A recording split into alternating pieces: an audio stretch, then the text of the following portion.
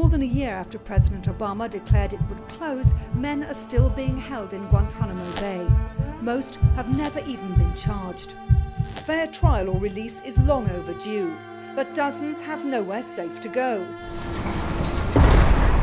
While the USA is responsible for finding a solution, it refuses to allow these men onto US soil, and they remain trapped in limbo. They remain there for the sole reason that they can't return to their countries of origin. All they need is a country to come forward and offer them a chance to start to rebuild their lives.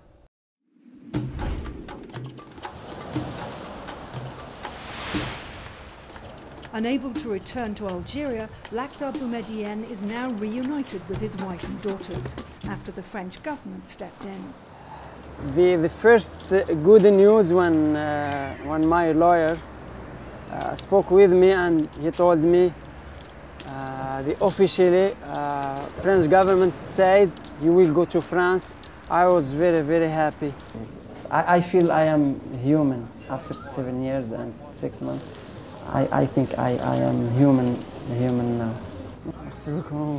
Imprisoned for 7 years, now he's anxious to get on with a normal life, to get a job and take care of his family. I don't want to stay in home, and I don't like stay like poor man. Always he open his door, his hand. I don't like that. I will find a job because I have family. I will have my family. Lakhdar says his ultimate goal is to carry out humanitarian work. But I have experienced more than 10 years with kids, with the poor people. I wish find the job with them.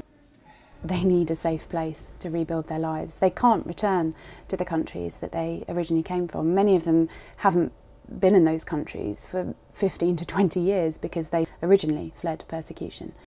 These men are haunted by fears they'll be tortured or illegally imprisoned if they are sent back. 2 Tunisians, they left to Tunisia, they are in prison. 2 other men, they live to Libya, they are in prison. And they know where are they now.